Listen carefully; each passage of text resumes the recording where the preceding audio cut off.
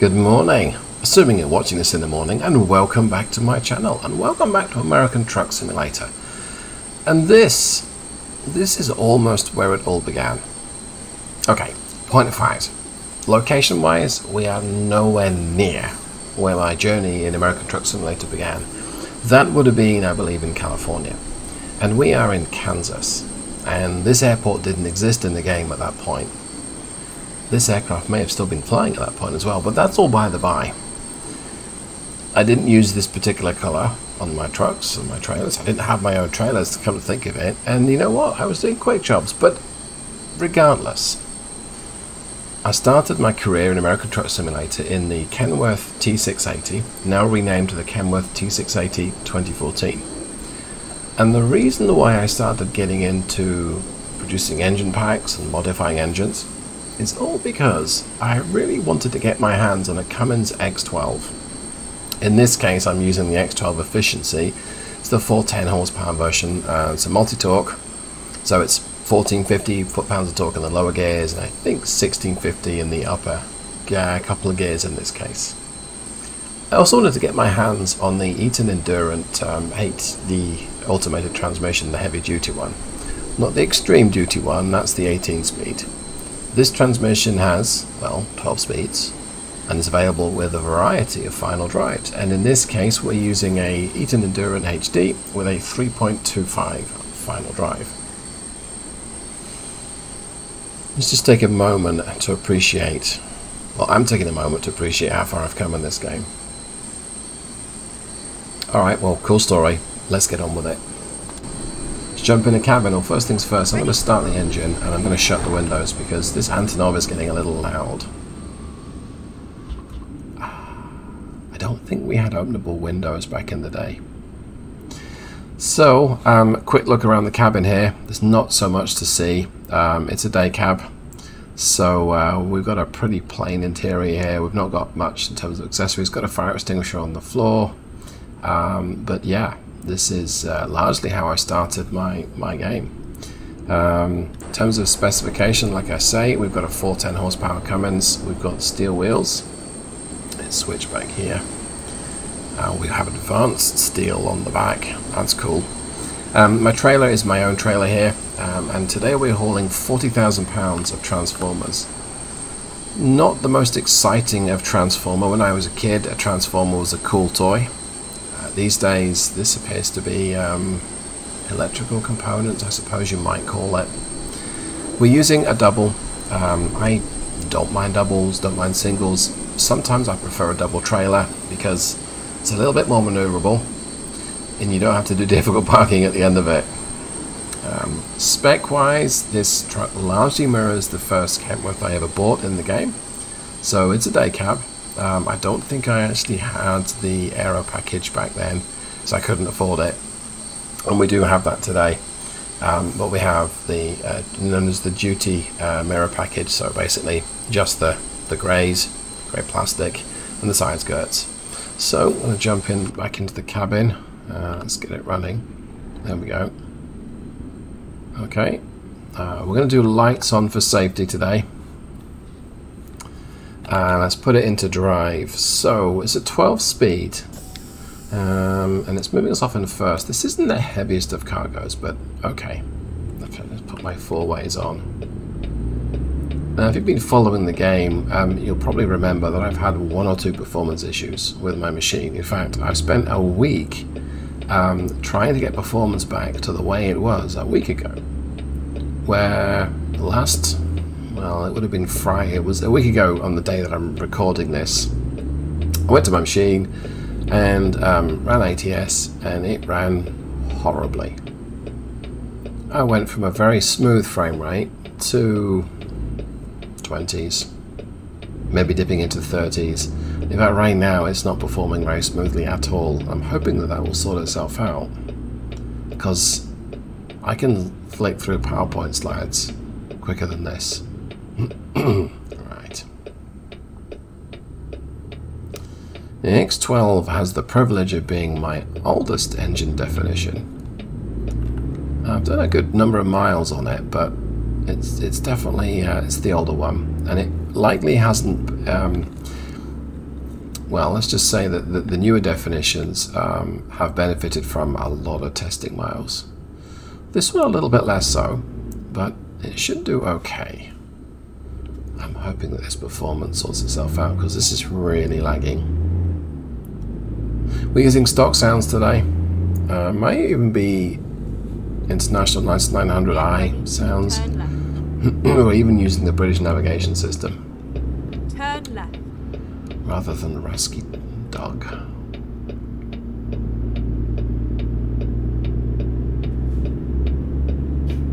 Okay, we're on the way. We have a custom dashboard modification installed here. I'm going to just set my cruise to 65. Optimistic at this point it may seem. To merge here, so let's hope people let me in. Yep, they do. And already the speed's gone down to 40. So why the X12? I like the idea of a smaller capacity engine, a mid-bore, if you will. And Cummins are a logical place to start in the game because, well, let's face it, Cummins have engines available for almost every truck. Keep right, and then so exit right. Logically, it would make sense to go with, I don't know if they are the market leader.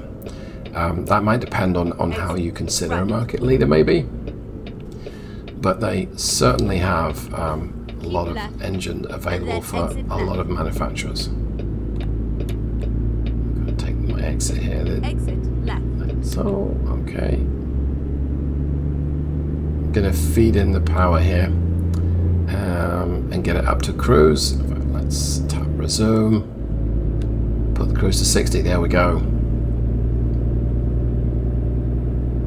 Okay. So this custom dashboard is telling me I've got roughly 3.5 hours to go till I reach my destination, and I have 5.5 hours left before I've got to take a break. I'm just going to double check that. Yeah. Oh no, I've got 5.5 hours before before this cargo is due to arrive. And I can't see where my next rest stop is, but because I'm in the way, but that's fine. Keep left. Go ahead and merge left. I have a train in the distance, but doesn't bother us. We're on the highway now.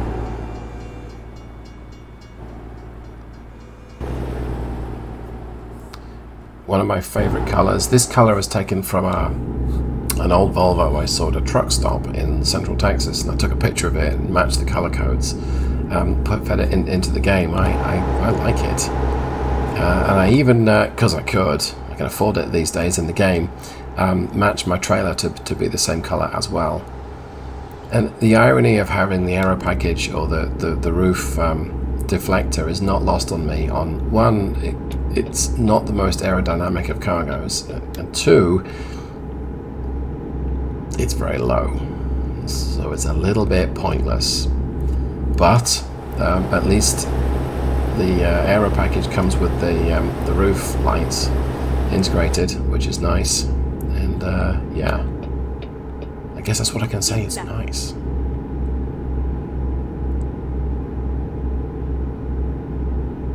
So I've reduced the quality of a number of settings in my game in an attempt to keep the frame rate up to really where I want it to be, which is close to 50. I am about, well, I'm less than 30 right now. Let me see. Turn on my performance monitoring. I'm showing 25. That is really not clever.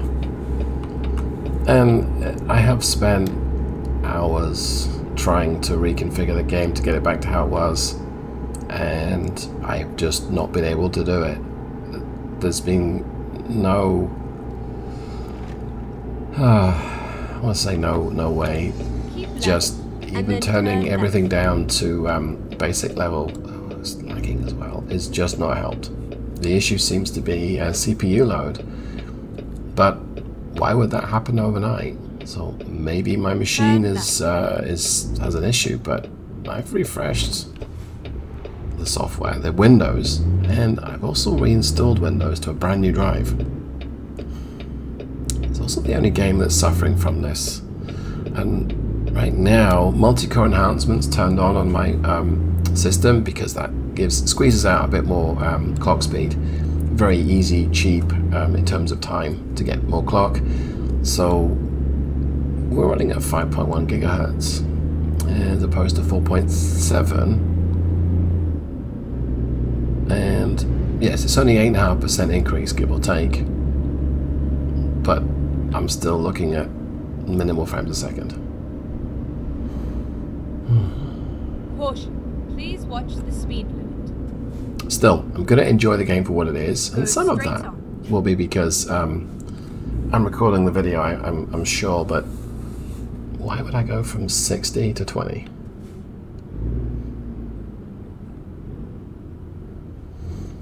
There's only so many guides you can read and follow the instructions to not get a result before there's just what has suddenly caused my CPU usage to spike. And I should talk a little bit about that. So I am not an expert in how Prism 3D, which is SCS game engine, in how that works.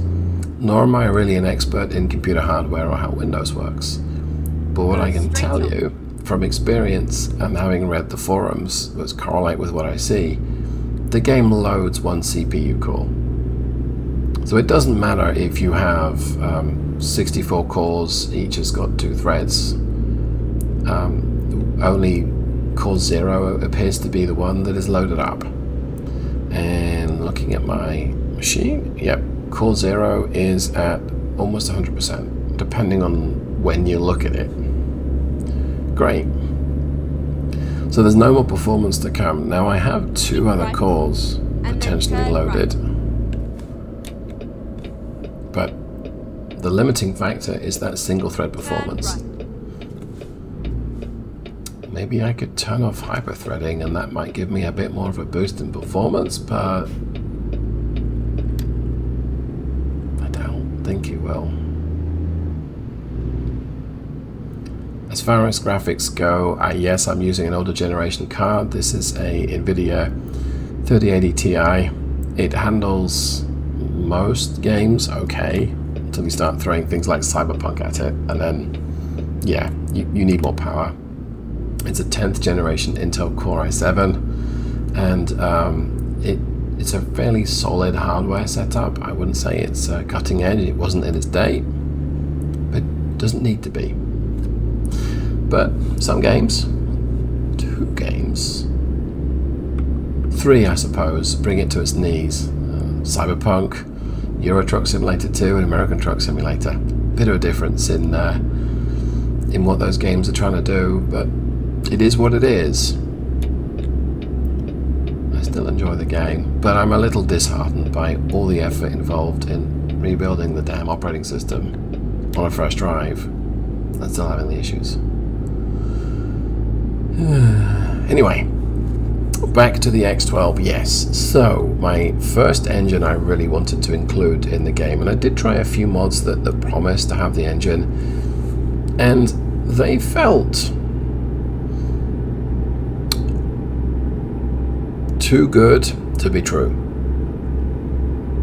And I'll come on to the sort of smaller engines in a little bit, but when you look at the performance that I was getting from, if I take a night stop here, can I follow? No, I can't follow night stop. Okay. You look at the performance I'm getting from, say, a Cummins X15 or X15, I should say, and the efficiency or lack of, and then you throw in a less powerful X12 even, to see similar acceleration, maybe even better, and using about half the fuel. Something wasn't right with that engine definition.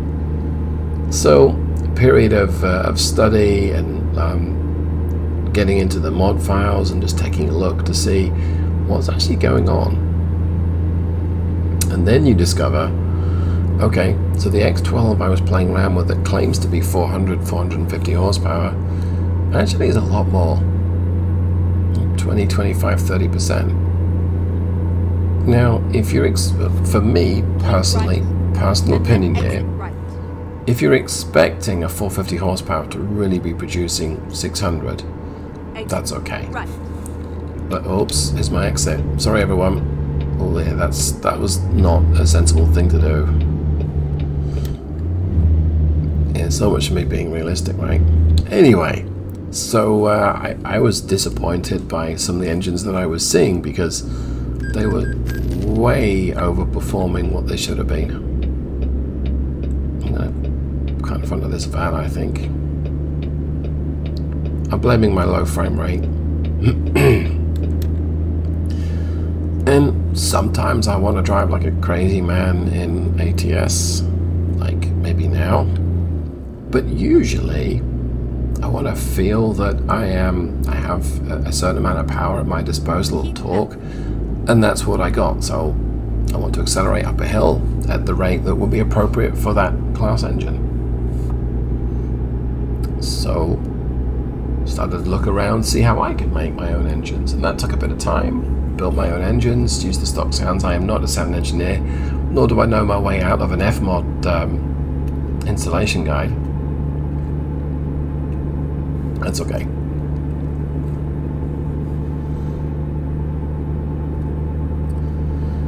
And then you discover, ooh, there are custom sounds for the game. Wow.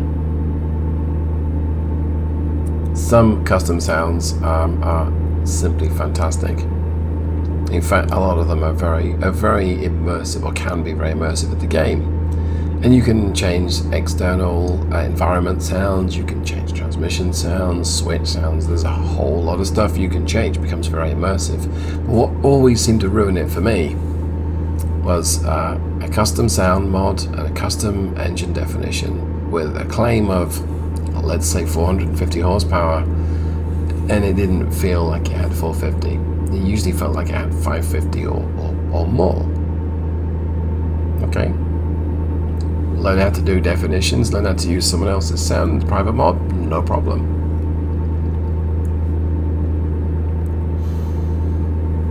It's been a good adventure so far. It's just a real shame that something happened last week to my machine, that to my installation, that just seems to have nerfed it.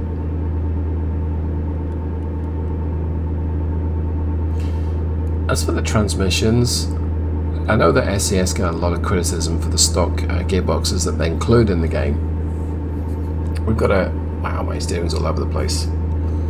We have a selection of automated gearboxes or automatic gearboxes.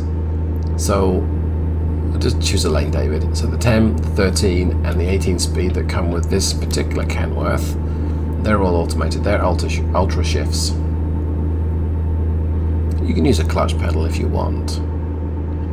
Then you have your Allison automatics. So depending on the truck, they're either 0, 2 or 3.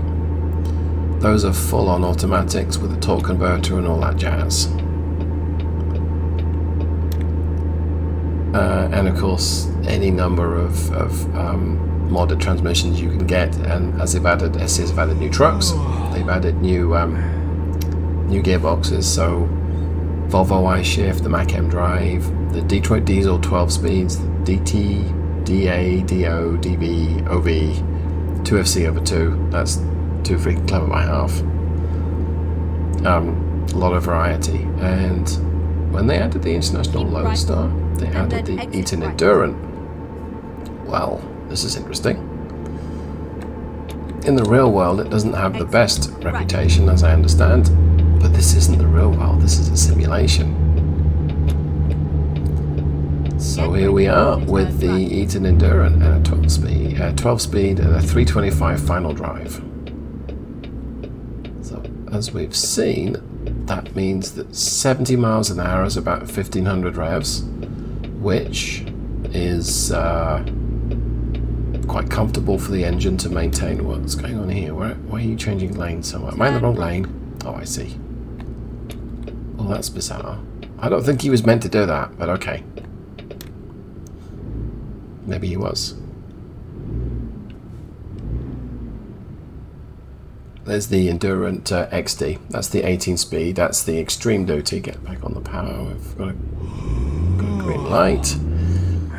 I think that was made available either early this year or late last year. That's early 2024 or late 2023.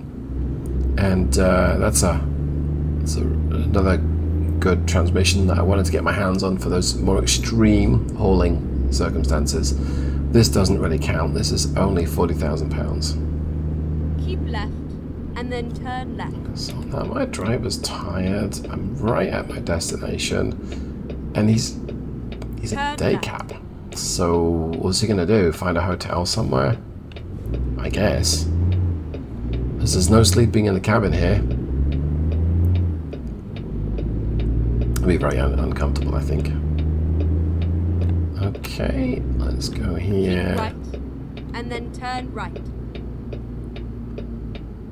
Alright. Turn right. Shame that this car's in my way.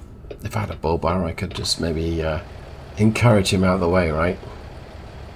That's the GARC. It's a transport hub, I believe. Yeah, I mean, I guess GARC is railway something. Not sure what it stands for. It might even tell me on the sign if I got close enough. We'll see. Anyway, so key benefit of the X12, certainly the efficiency models, and to be fair, the productivity versions as well, they're efficient.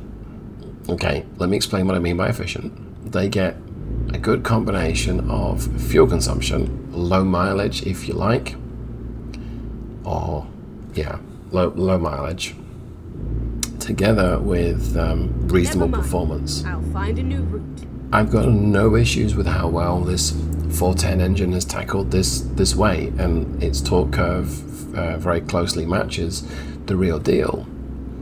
Assuming the other physics in the game is close enough, yeah, this should be how well it will perform. It certainly performs better than the game is today, that's for sure. So it's keen to rev. Okay, I'll check in here. Let's get my windows down. Yep, security check. Hang on, let's get a little closer. It's definitely me, fellas.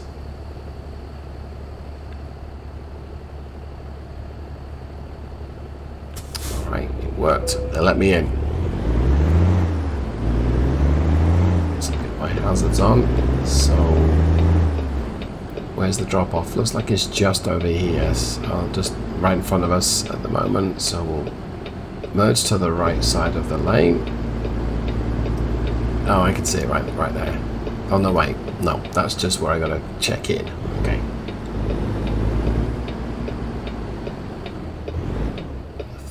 Seems to be nothing around us, which is good.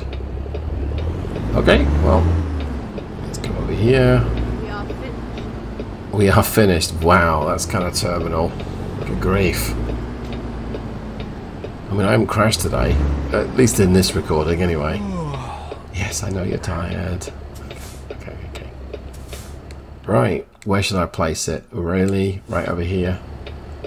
That's not difficult, but okay. So I guess they're going to send a team of people to get the transformers off, because that's £40,000 across 10 items. That's 4,000. That's a lot. That's like a Suburban worth, an older Suburban worth of mass in every single box. Wow. Mind you, I guess it's as big as the cabin, so if it's pretty solid electronics, it would make sense, but still. Okay, and there we are. Oops, put it into neutral there. Okay, so let's shut that off. I'm going to get my lights off. Actually, we'll shut the engine down. Great. Well, that just about wraps up today's video, which was a meandering topic of why I got into mods and some unhappy grumbles about the state of the game running on my hardware. And I can't seem to fix it. So, I don't know. Works fine for everything else I've tried. I like every... Well, that said, rendering video is also taking a time as well, and maybe there's a clue there that my CPU performance isn't what it should be. Maybe it's clogged, but my temperatures are absolutely perfect. There's no issue there, so I don't know. Anyway, my driver's getting tired. I better go. Thanks for watching. I'll see you in the next one. Goodbye.